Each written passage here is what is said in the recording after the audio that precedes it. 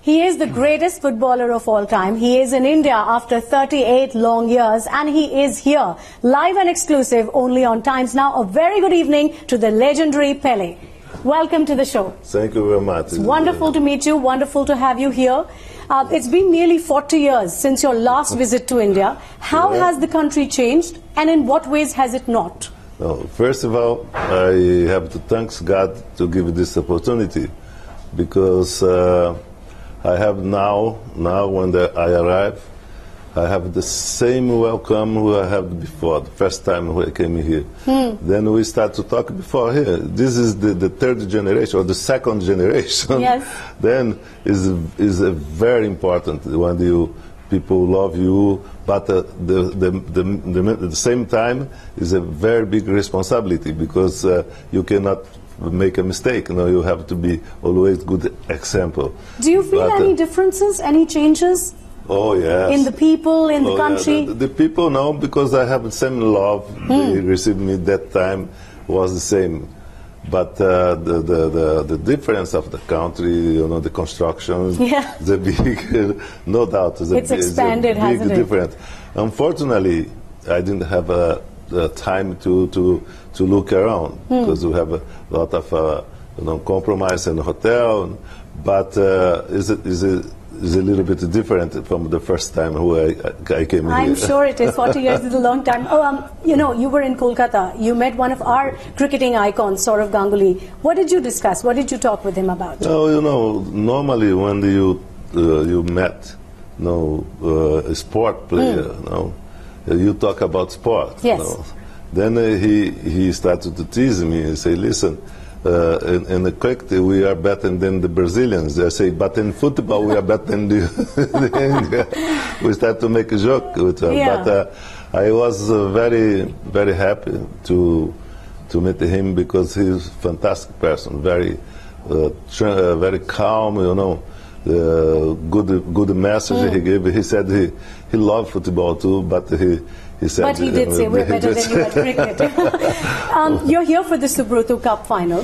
It's probably the largest sort of school-level football tournament in the world. What are your views on it? I feel fantastic to be here, because I think a lot of people here knows, when I changed from Brazil to New York, with the New York Cosmos, when I went there, I started to work with the kids in college, in school. We have a tournament there.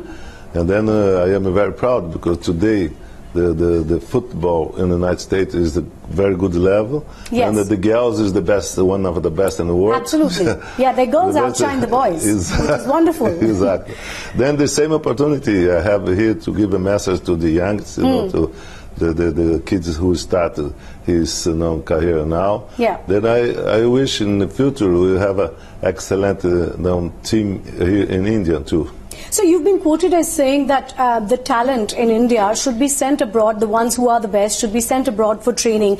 Why do you think that is so important? Do you feel there is a lack of infrastructure? What is stopping, a country of 1 billion from producing world-class footballers? Yes, but it's not only to talk about the infrastructure. It's a lack of experience. I think it's important for the youngest player, for the players, they have experience to play abroad, because you see the greatest country, the greatest pays where they get experience to play abroad. They have international contact. Yes. This is important for the youngs who play. Yeah. Sometimes he's very good, but he needs to get experience to play abroad. Of course, but the countries that are best at football are also the ones that have the most thriving club culture.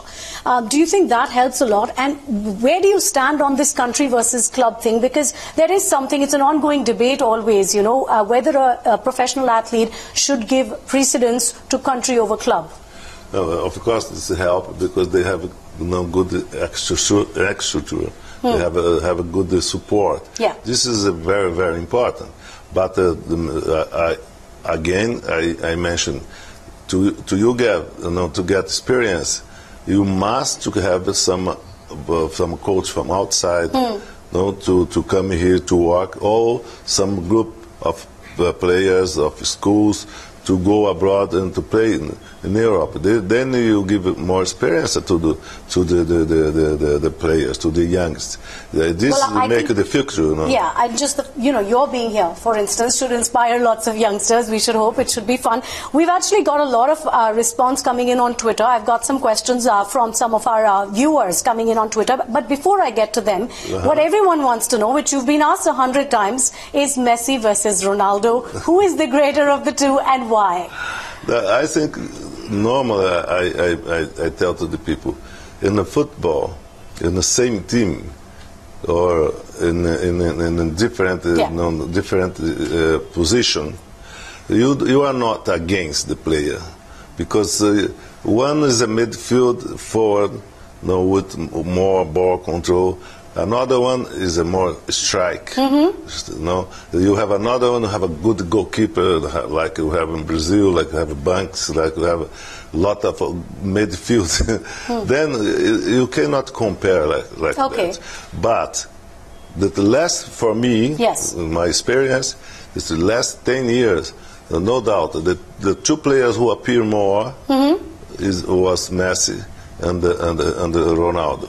Now, Cristiano Ronaldo from Portugal, because we have a Ronaldo in Brazil, was so good like him. In his heyday as well, yes, exactly. But I think this is very important. But I think for the number of players you have all over the world, you have only two players, in the top. I think it is too little. In my time, we have 2, 3 in each team. No, I can tell you 10 players now for the youngest, for the people who love football. In 1 second, Beckenbauer, Cruyff, Pele, Didi, Jairzinho, Zico, Di Stefano, who else? Zidane. You see how many I say, but now you say Cristiano Ronaldo.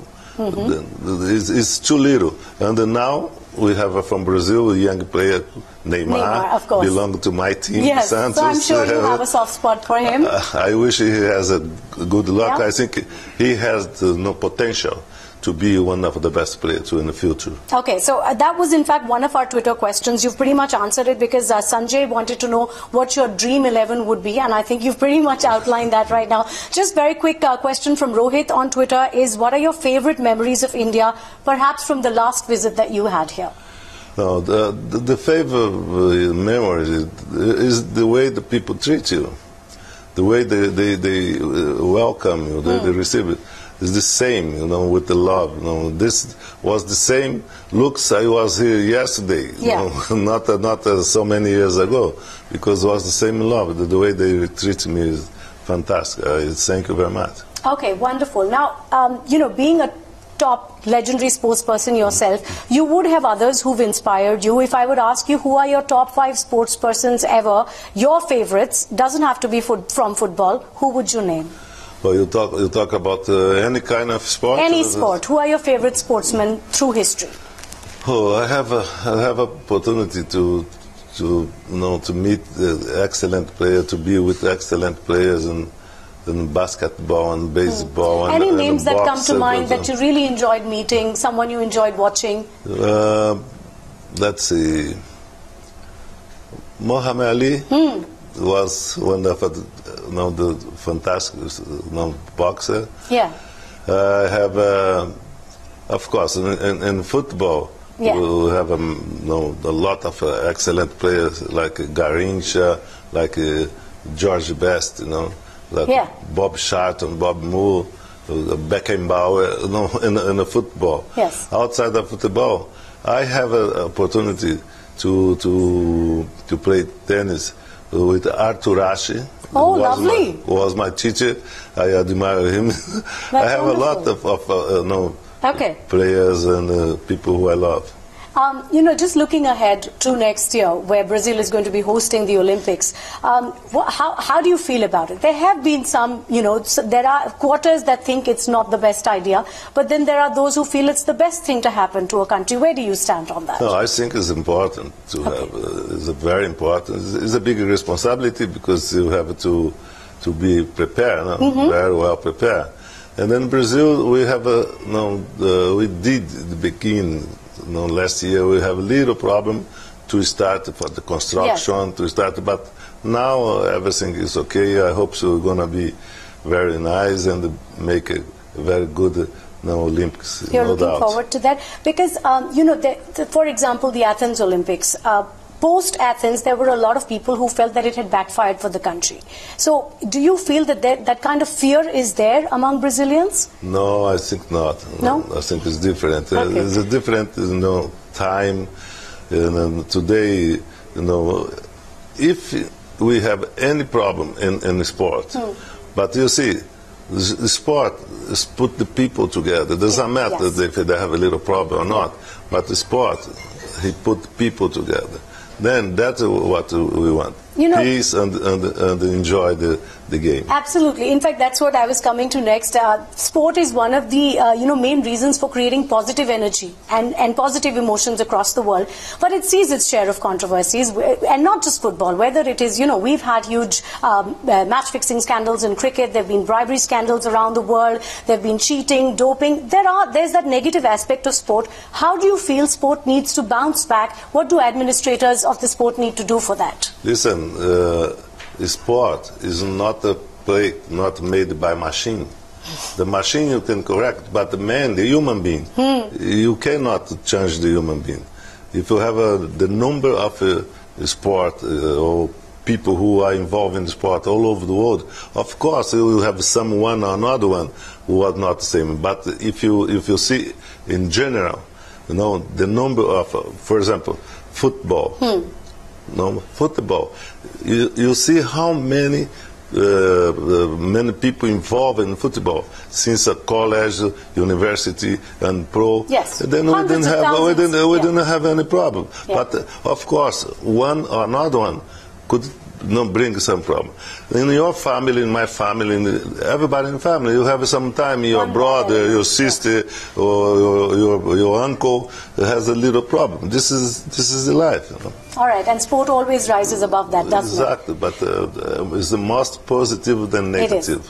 Well, it's been wonderful having you with us. Thank you so much. Once again, we welcome you to India. Thank you very much for the beautiful love. And then I wait everybody in Brazil in the Olympics. I wait everybody there. Thank you very much.